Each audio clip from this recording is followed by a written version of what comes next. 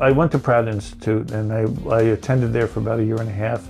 I switched from, I used to do oil paints, and what stopped me from oil paints was when I went to college, I was tired of carrying the wet canvases across campus. So I moved to a drier medium. What I like about the pastels is that it's really layering color, whereas oil paints were more blending. Sometimes people say that, oh, it looks like a photograph, and it's not really what I'm going for, but sometimes it just happens that way, The thing that's funny is that I paint what I like. Even when I do people, I like it to be painterly. I like it to be more of conveying the mood or the attitude of the person versus being a portrait of the person.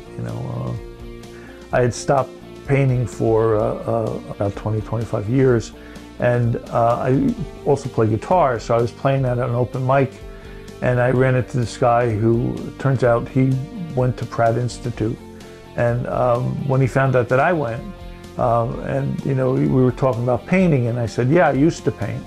And he goes, used to paint? He says, no, nobody used to paint. You either paint or you don't paint, And so the next time I saw him, he gave me two small canvases and a paintbrush, and he says, here, start small.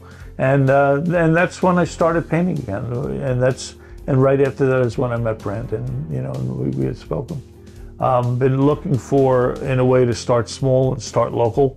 And I think it's a great little space, and it's been really, every time I go there, there's more and more artwork there, and it's really nice. I had done a painting of the Woodbridge crossing, which was really taken from the Grove in Seawarren.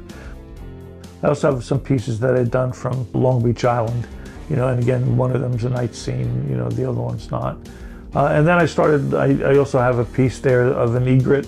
Was taken from a photograph of an egret in flight, which was really nice. And I had another painting of a Victorian home that was in Rhode Island that I had seen and I really liked. So I took a photo of that, and then I painted that as well.